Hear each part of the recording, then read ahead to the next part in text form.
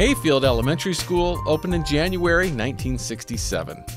The school takes its name from a farm once owned by our first president, George Washington.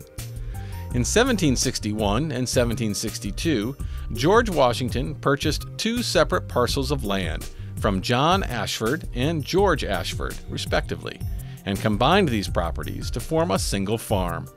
The farm was given the name Hayfield by Washington because, quite literally, he grew hay on its field to feed his livestock.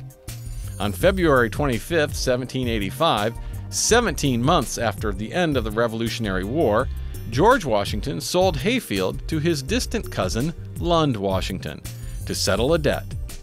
Lund Washington had managed the Mount Vernon estate while George Washington was fighting in the war, and on one occasion, in April 1781, had saved the mansion from destruction by a flotilla of British gunships. Shortly after acquiring Hayfield, Lund Washington began construction of Hayfield Manor, a mansion house that was once located in the vicinity of present-day Hayfield Park.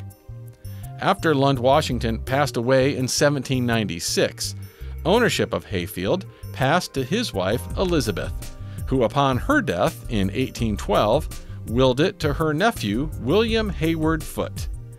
Like the Washingtons, William Hayward Foote was a slaveholder.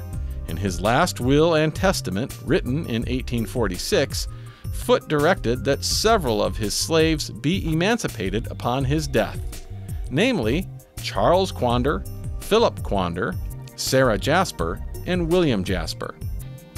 William Jasper settled near Franconia and purchased land there in 1861.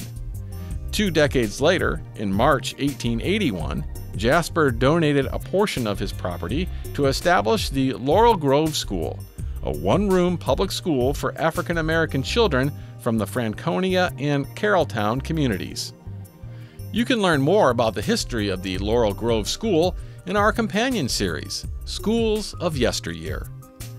After the death of William Hayward Foote in 1846, Hayfield passed through a succession of owners until the early 1960s, when the farm was developed into a residential neighborhood. In 1893, William Clark, then owner of Hayfield, built a large 16-sided barn on the farm. Clark's barn was modeled after a barn designed by George Washington. The structure was tragically destroyed by fire in September 1967. The Hayfield Manor House itself had also been destroyed by fire some 5 decades earlier, on October 24, 1916, and was never rebuilt. Today, Hayfield's storied history is preserved in its namesake, Hayfield Elementary School.